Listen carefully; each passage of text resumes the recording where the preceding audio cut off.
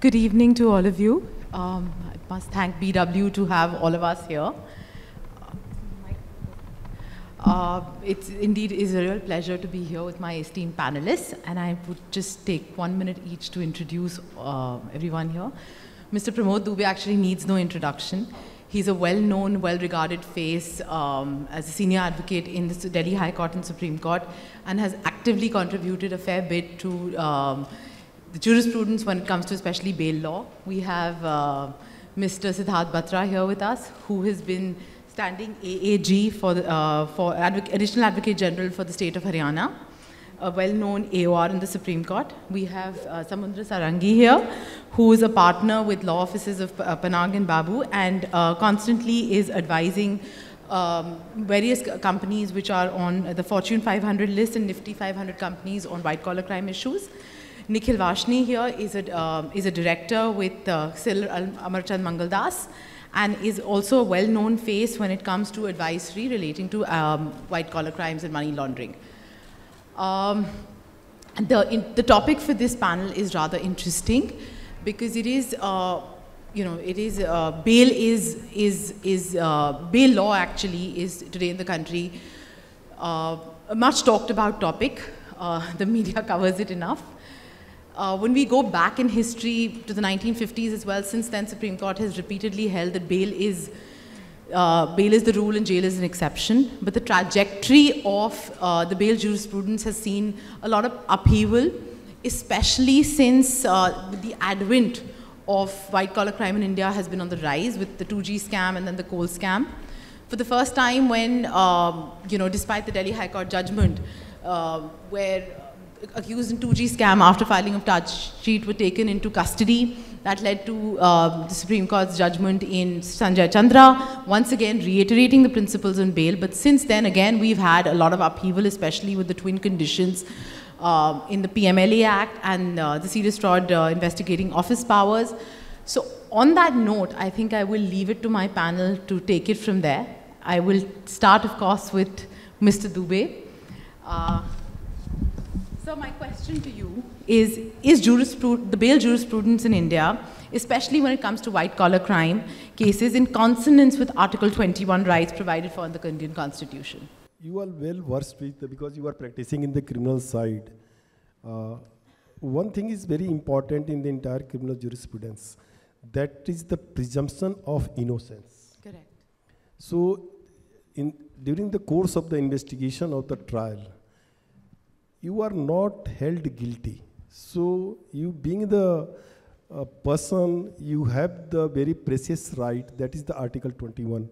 And if you go in the entire structure of the criminal jurisprudence, the entire structure of the criminal jurisprudence is based on Article 21.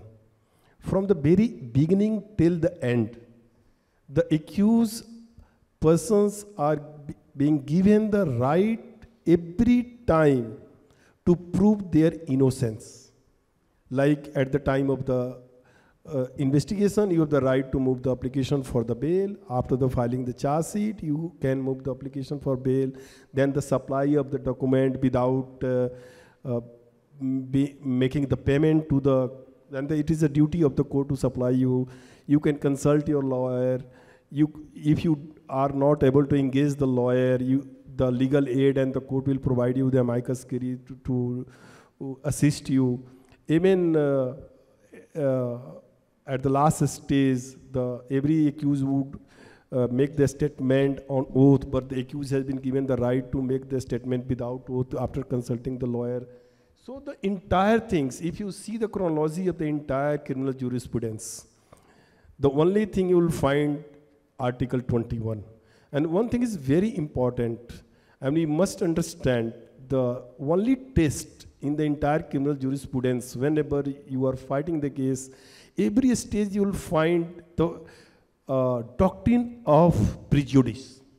This is very important. If the state is moving an application or the accused person defense is moving the application, the only test before the court is what prejudice is being going to cause. And you have to meet out your case regarding the prejudice. But there is no thermometer, there is no measurement of your prejudice. You cannot measure this is my prejudice is 60 centimeter or 90 centimeter or 99 centimeter. So there is only thermometer and there only test to examine your prejudice is Article 21. You cannot deprive the personal liberty of any individual without except the procedure established by law. So you have to follow the procedure established by law. And that's why we have Indian Evidence Act, we have the criminal law, we have the special statute. The moment there is a diversion from the procedure established by law, the benefit would always be given to the accused, not to the state. It is the duty of the state to follow the procedure established by law. Because the entire criminal jurisprudence, the concept is the right and duty. If you go to the basic concept of the Hoffeldian scheme of the jurisprudence, it is the right of the, if there is the right of the accused, it's the duty of the state to protect the right. Absolutely, sir. Agree with you. So I would say that Article 21 is the jewel of the criminal jurisprudence. Absolutely, sir. Thank you for that, sir. My next question is to Nikhil here. Nikhil, since you are more from the industry specifically, I wanted to ask you, do you think that the reluctance or the alleged reluctance in granting of bail is dampening the entrepreneurial spirit in the country? I mean, Neha, I don't think anybody sitting in this room would deny the question that you have asked. I think it's it's very much known that the environment in the country, at least in the white collar crime space, is such that whenever an investor comes into India, it's not, while of course a lot of focus has been on ease of doing business, but this is also one of the areas that an investor looks into, that how are the courts coming to rescue, just in case the company or they are in legal trouble. That's one part of it. The second part, of course, is we saw recently Justice Diva Chandrachud announcing 10 bail cases every day being heard. While of course the intent was correct with respect to hearing the bail applications. But I think what got left out is the white collar crime sector, because I mean, at least in the while there are certain judgments which recently came in after NTIL came in, NTIL 3, be it Justice Bambani's judgment in Ashish Malhotra, or maybe Rana Kapoor, wherein the court, at least the Delhi High Court, if not the other high courts, have started giving green signal to bails, be it in ED matters or be it in PED matters or be it in the SFIO matters. But yeah, I mean, any investor coming into India would definitely has a question if the courts in India would come to save them. And funnily enough, the problem is that when the business is hunky-dory, everything is all good. But once you are in a soup, then you crumble like anything. So that lawyers also are remembered, no? Yeah, yeah. And I think to some extent, maybe the IBC also has some role to play there, because it is only after the IBC came in that we saw, and of course it all started from 2011 when Sanjay Chandra came in. But we saw, and it merged with the enactment of IBC that, once there's someone going insolvent or maybe fraud circular, fraud, a bank account turning fraudulent, it's all the enforcement agencies start getting active about it. So that way it is. So you're actually right to say that, and that in very many cases, IBC and ED issues or SFIO issues go hand in hand. One triggers the other. So actually, that leads me to my next question to Samudra. Samudra, tell me, how relevant or important, or more appropriately put, necessary is it to arrest somebody in sort of any money laundering issue or a fraudulent bank account issue triggered by the declaration of account as a fraud, especially when most of these transactions go back to the hunky-dory period and all of them are documented. So it's not that you need any recovery to be made. How relevant is an arrest in such cases? Yeah. So I think as defense counsel dealing with white collar crime issues, we have a lot to bemoan in terms of how jurisprudence has evolved in terms of white-collar crime. But the one thing that I think the agencies have a right to bemoan even more is the task that they're faced. Correct. It's a complex job. It's not, I mean, investigating somebody through and through to either identify somebody who's guilty or if actually a bribery crime has been committed. And when it comes to money laundering, the threshold's even higher, right? So given the significance of the task, unpopular opinion or not, I believe given how structured some of these crimes can be, arrest is probably one of the more effective ways to investigate. Now, I say this with a little bit of pinched conscience and some assumptions, of course, that if an agency is doing its job without any sort of influence and it's really conducting an investigation independently, subjecting yourself to arrest and walking out on the other side, explaining to them your innocence is probably one of the best clean chits you can get, even better than getting a clean chit from court. So I feel arrest is an important tool that agencies have to exercise. The question really becomes is it being exercised to find the truth or what the facts are regarding an investigation? Or is it only being done to deprive liberty? I think one set of exercise of power, moral, has a higher ground to achieve, maybe some tangible benefit to the investigation at large. But if it's being exercised to curtail liberty, which in some cases more often than not is what seems to be becoming the trend, I think that's a dangerous set of jurisprudence that we're sort of walking into the future. I'd like to follow that up actually with a short question to you. How do you read what you just said with the Supreme Court judgment in Until, where Supreme Court has categorically said that if consciously somebody is not arrested, and then post-filing of charge sheet, you needn't arrest them. How do you read it in with what you're saying? That means the investigative agencies actually have the power not to arrest, also have the discretion not to arrest, especially in white-collar crime cases. Yeah, so I think one important trend to observe is there's no longer a case where there's only single charge sheet, right? Yeah. There are cases with multiple charge sheets, cases with 7, 10 charge sheets. Correct. The more complex ones. So there is a scenario where a charge sheet has been filed and you still need to investigate further to unearth everything else you're discovering as part of a supplementary investigation. Now again, as long as the supplementary charge sheets, the supplementary investigation is a follow-up to the initial investigation, fair enough. I think there's a merit to be had in a post-charge sheet arrest as well.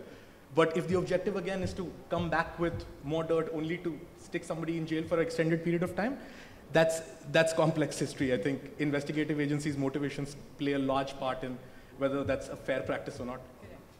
I would tend to agree with that. Siddharth, I'd like to ask you, tell me, in your view, is it correct to classify economic crimes as a separate category of offenses, especially when it comes to bail? Good evening. First of all, it's great to be sitting next to Mr. Dubey, I believe, an authority when it comes to white-collar crimes. I've had the pleasure of assisting him on a lot of matters, and great to be with him on this panel. And thank you, Hina. I got to know you a lot of in-depth knowledge about this as well. Though this doesn't remain my area of practice, but I've also seen, since as a practicing lawyer, as to what has happened. I've had the opportunity of advising a few clients on this. Obviously, look, as far as... Slightly closer. So now, lately, if you see, the PMLA is what we are talking about, as what was mentioned about Vijay Madan Lal, the judgment. One of my fellow panelists was mentioning about. Look, the PMLA is, as an economic offence is associated, one, with the schedule offence. It has to be a schedule offence first, which is provided in the list in the PMLA, and then comes the PMLA. This becomes a very significant feature because it becomes, first, it's an economic offence. It's to do with the social system that we have, and it's to do with the economy of the country as well. So therefore, to categorize it separately, I believe Neeha is completely valid. There's no problem as far as the categorization is concerned. Obviously, as you see that what is lately happening is that bail has become very difficult to get in cases of PMLA. Usually, the twin conditions which are coming in Section 45 is a very hard thing to cross. And the law is completely different, as you were also mentioning initially, that in fact it has to be shown by the accused as to how he is not guilty. And if you see that the reading of the section itself, it says that the court will only grant you bail when it is shown on the record that the person is not guilty of the offence. Though Mr. Dubey can put more light into it, what my reading is that ultimately it's equivalent to an acquittal. It's today. It's one of my follow-up questions. And yes, it's that severe, if you ask me. And The second thing is that the question that you've posed to me about this being an economic offense, look, it is connected to a scheduled offense, as what I said. If there's an offense under the IPC or the Prevention of Corruption Act, it does not originate on its own. Whether a person can be kept inside or whether a person can be prosecuted under the PMLA alone is a question which has been answered by Vijay Madan Lal, but if you ask me, the Enforcement Directorate is interpreting it differently, and in some cases the ED is saying that in fact the accused need not to be in the scheduled offense if he's actually laundering the money which has come out of their offense, and it's single on its own can stand as well. Vijay Madan Lal, yes, put some clarity on it. What we as Defense Counsel read it as that, look, it can't be a standout offense on its own. It has to be connected. But yeah, obviously, as far as the categorization is concerned, it's a serious offense, and since it pertains to that way the economy of the country, I believe I consider the categorization to be completely, perfectly valid.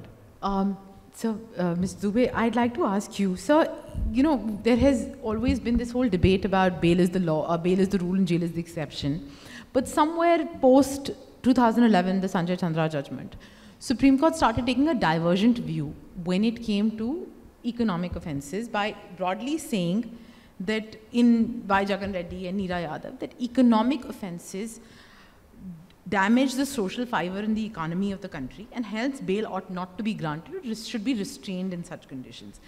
That coupled with what we call as the twin conditions, more particularly in the NDPS Act, PMLA, and now SFIO, which is where one, the public prosecutor has to be heard, and two, you have to give, the court has to come to a finding, which is pretty much equivalent to an acquittal, that there is no offence as alleged made out. So the bailing arena, if I may call it, in the country is stormy and tough. There have been divergent views, even with the twin conditions, where in 2017 Supreme Court struck down the twin conditions in Section 45 of the PMLA, Nikesh Tarachan Jain. Then Parliament, by an amendment in the form of a clarification in August 2019, resurrected it. That came to be challenged in Vijay Mandal Lal Chaudhary. Finally, in Vijay Mandal Lal Chaudhary in July 2022, it was upheld. Now, though of course the twin conditions when it comes to SFIO is still pending consideration, the fate of it is almost fait accompli. My question to you really, sir, is we've also seen until happen, three rounds of until 1, until 2, until 3, which is now also the last one made it applicable, the principles of until, as referred to earlier, to anticipatory bail law. But sir, my question is, and it's a disturbing question as a defense counsel, that are these twin conditions absolutely relevant? Are they required? Do we need them to be on the statute book? I mean, in your view, are they not, you know, if they're not applicable to the predicate offense, why have them in the offense that arises out of the predicate offense? Neeha, being the part of the judicial system, we have the judgment in the Madan Bijay Lal Chaudhary. Yes. And Madan Bijay Lal Chaudhary has already given the finding that twin condition is constitutional, not the unconstitutional. You have rightly mentioned that the Nikesh Tarachan, it has already been declared by the Supreme Court that twin condition is unconstitutional. But see the beauty of this Madan Lal Chaudhary's judgment. Even after Madan Lal Chaudhary's judgment, Justice Rivington, who was the author in the Nikesh Tarachan, has openly made the statement at the public forum that this judgment, Bijay Lal Chaudhary's judgment, is not in consonance with the personal liberty and the constitutional mandate of the country. So even there is so many views are there. See, ultimately the question is bail. What is bail? Bail is for the limited purpose to ensure the person's presence to face the trial. You cannot put the stringent condition by putting the draconian law, depriving the person. You cannot judge the person, whether he, and how the accused, this is also debatable, how the accused will prove his innocence at the stage of the investigation when the entire materials are lying with the prosecuting agency. And how the court will give the finding he is not guilty and he will not commit any offense in the future. So this concept of the twin condition is completely stranger to the concept of the personal liberty. But we don't have any option. The Supreme Court has already given the finding. But the beauty we are very lucky we are practicing in the High Court and we have the judgment of Justice V.K. Jain of Delhi High Court in Rana Kapoor. If the person has not been arrested and the complaint has been filed, at least we have the one set of the judgment which says that no, there is no need to put the person behind the bar. The question we have put the Y. Jagan Reddy case, yes, there was a jury at that time the economic offences and it should be seriously be taken and it is damaging the social fabrics and everything. But we are again very fortunate we have got the jurisprudence by Justice Sanjay Kishan Kaul in Satyendra Kumar Until, and he has clarified even the offences are of economic offences. This cannot be the sole ground to reject the bail. You have to see the entire material, you have to take the holistic view, you have to consider the bail jurisprudence. So as on date, because Satyendra Kumar Until started with the 2 judges, ultimately it went to the 3 judges. So at least we have the judgment of the 3 judges which says, no, Y. Jagan Reddy case is not the sole test for the economic offences and the judges have the discretion to grant the bail. And I think since I am practicing in the defense side, so most of time I have taken the opportunity to defend the right of the accused and follow the personal liberty. So in my view, there is no purpose for the continuation of the twin condition and put the person behind the bar as a pre-trial convict. They are not the convict, they are the pre-trial prisoner. And that time, unless and until you release the person, how the person will create the defense? How will assist the system? So you are depriving the person by putting this in a stringent condition only under the garb of the so-called commission of the offence of the PMLA, SFIO, though there is no twin condition in the schedule offences. So they are bail on the schedule offences, but you are putting person behind the bar for the money laundering. And still, till the court has to come to the conclusion whether there is a commission of the offence or not. But you want to test everything at the stage of the bail. So I don't think that putting the twin condition is in the spirit of the protection of the personal liberty of a human being. Thank you, sir. I think that's a great deal of insight into the position of law. Samudra, my next question is to you. In your view, since you are a defense counsel, like most of us here, in your view, does delving into allegations and requiring the court to come to findings on the alleged role of the accused in the offense, does it result in conducting a mini trial at the stage of bail? There's a short answer to that, yes, it does. There's a lot of jurisprudence now that we keep saying that, you shouldn't have mini trial at the stage of bail, but I think that's more paperwork as opposed to what we see in trial courts and what we have to fight in the High Court. I know it was a rhetorical question to ask you. Fair, but this is how I look at it though. I think I echo what Mr. Dubey said wholeheartedly, right? And at a principle level, I don't have to say much more about what I feel about the twin conditions after what Mr. Dubey said, so that's taken care of. But since the Supreme Court sort of closed the door on what twin conditions may look like in the future, it's pretty much going to be this. As defense counsel, our role has changed. I think we can no longer rely on the standard tests of bail that we've been historically relying upon for the last couple of decades. The tripod test. A triple test. A triple test is no longer, I think everybody here has defended somebody where we filed judgment compilations with until 1, 2, 3 and all the judgments that are, but other than adding to the wealth of paperwork for the court's disposal, they don't seem to move the needle on bail. So what I feel we really need to do is change what our approach to dealing with money laundering cases especially. I think we have to be open that we have to fight an ECIR like it was a charge sheet. And then when we get a charge sheet, you fight the charge sheet like your life depended on it, like you were fighting a conviction. Correct. That's the only way to get bail. I feel it's a very interesting prerogative, actually, perspective. I think we are past the stage where we can fight the twin conditions. I think that fight was fought and that's been lost. So I think we have a moral duty now to fight the twin conditions for what it is and an ethical duty to our clients to find a way around it. Correct. I take this to Nikhil. Nikhil, very correctly you mentioned the Ashish Mittal judgment, which recently by the Delhi High Court, Justice Bambani said that, even at the stage of bail, you need to prima facie come to a finding. So basically he's kind of, blown off the steam to some extent. But despite that, I'll ask you, do you think twin conditions actually prejudice the accused of a defense? Because even prior to, you know, arguing charges, you are going down arguing your entire case. Do you think that causes a fair bit of prejudice? That indeed does. I mean, no two doubts about it. That, you know, the twin condition basically is more like a test. Other than the regular conditions that are there for a bail, you have to undergo the test of the twin conditions which are there, and which again, as Dubey sir had put it, that, you know, it's more like, you know, you are undergoing a mini trial, and this you also just said it, that you are undergoing a mini trial at the time of bail, be it for the regular bail or whatever the case is. But having said so, I would also like to say, I mean, you know, again, hats off to the Delhi High Court and hats off to Justice Bambani, that when at least in Ashish Malhotra, he says that don't see these two conditions.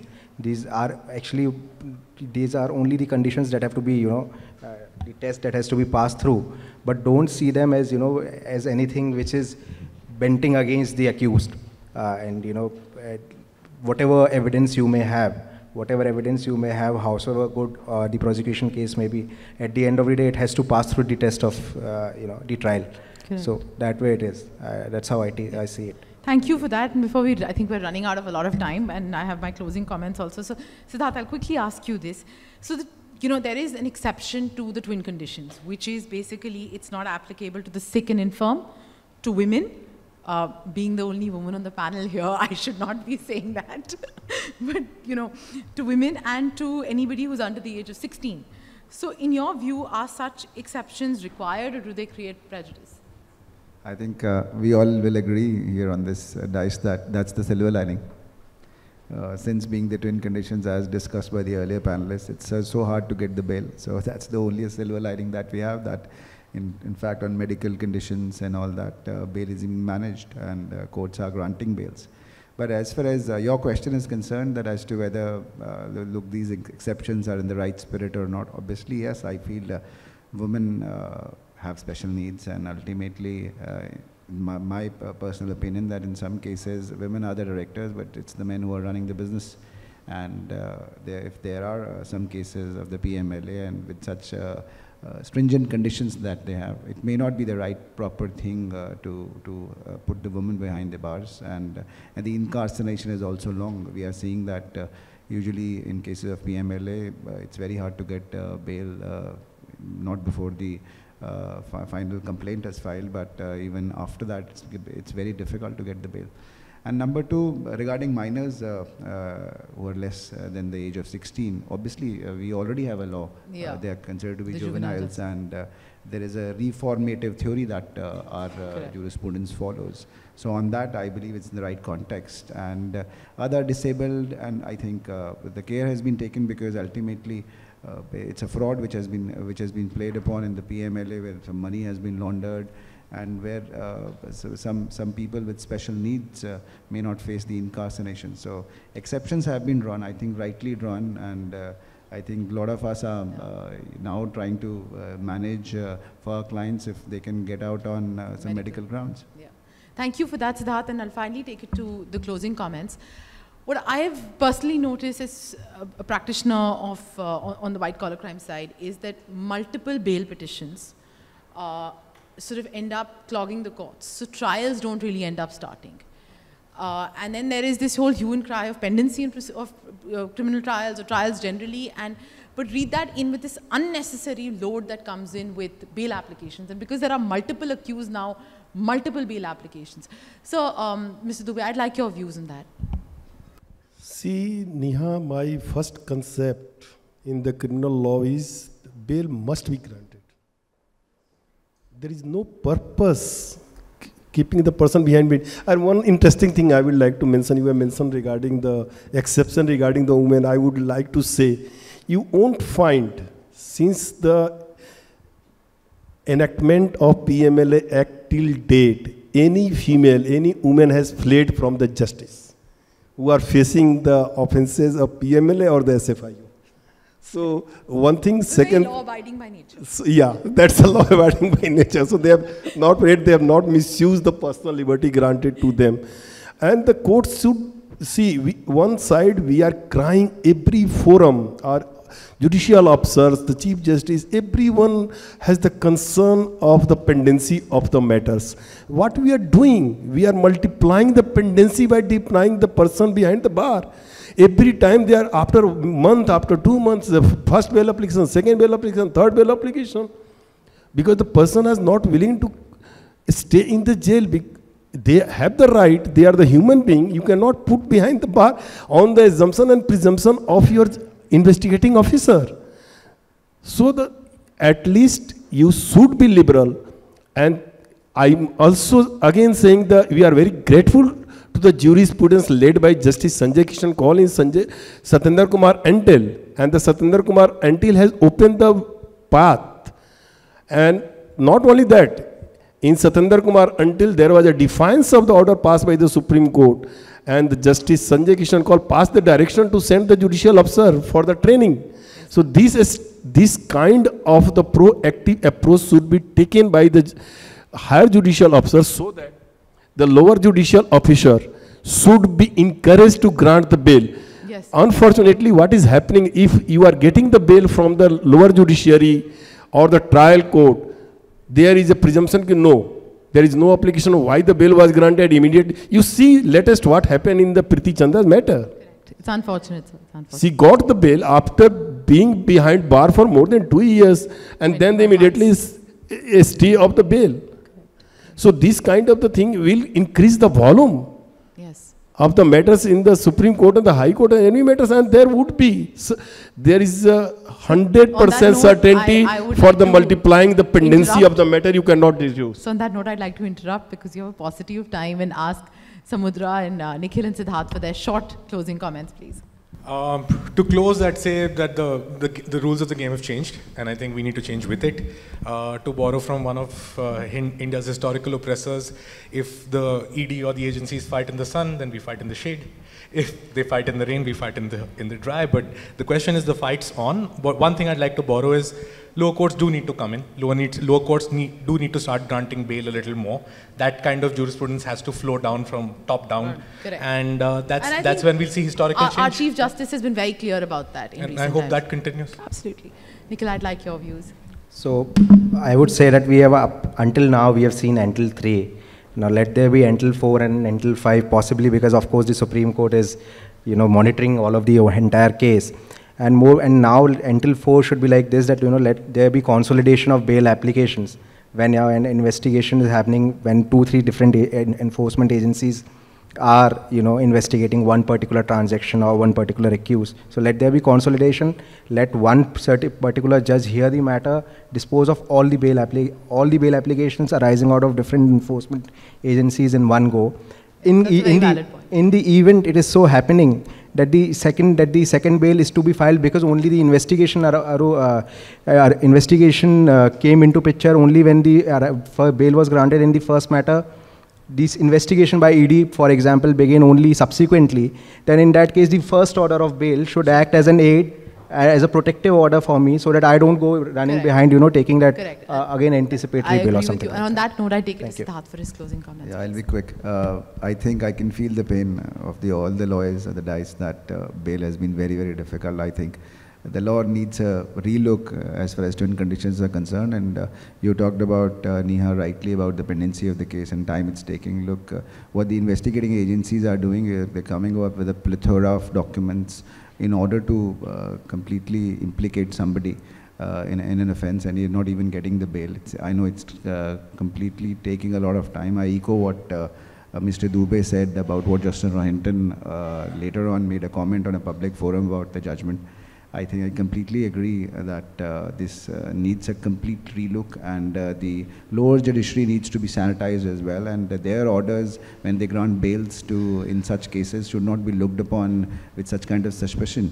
And it's not just the superior courts which have the right to grant bail. I think our lower courts should have those powers. They already have the powers, but they should not be looked with any kind of suspicion. Yeah, thank you, Siddharth, for that. I'd obviously like to thank my esteemed panel for their views. It's been a very thought-provoking session. It's been an absolute... And one thing, you'll give the credit to all the panelists. We are very disciplined panelists. We have basically made up the time. I've absolutely enjoyed So credit goes to the jury chair and the moderator. No, sir, it's so much so for diversity. I'm the only woman here. I have thoroughly enjoyed moderating this panel, or should I say manning this panel. But on that note, thank you once again. And I may open the house for some questions. I have a question for Mr. Dubey. You talked about bail is a must, right? We also talked about the situations where trial court doesn't grant the bail. What happens when the FIR is quashed? What happens when the accused is discharged after the filing of the charge sheet? Why is that jurisprudence not developing where the state is compulsorily made to compensate for the wrong jail? The accused has been put into the jail. Why is the police officers or the investigators not penalized because they have made a wrong arrest? And we all know two things for sure, which is a matter of something which is in public domain. Many a times these arrests are motivated. Many a times the FIRs are filed, which are motivated FIRs. So why is that not happening? So tell us something about that. Thank you, Mr. Sundaram. I would like to say that we as society are not proactive. There is a provision for the malicious prosecution. If you go in the CRPC, there is a provision, I think 188 or 182 CRPC, IPC, which give the, there is a provision. If somebody has done the malicious prosecution, you can file the case. Even there is a provision, you can file the suit for the declaration and the compensation. But the people are so apprehensive, they don't want to come forward and file the case against the state agency because they are always carrying the apprehension that they will be implicated in some other case. So everyone enjoys the peaceful life and they are basically forgetting what is happening. We are not in that country where we are so proactive, we are so pressurized, so apprehensive with the state machinery. That's why we are sleeping over our right. But we have the provision.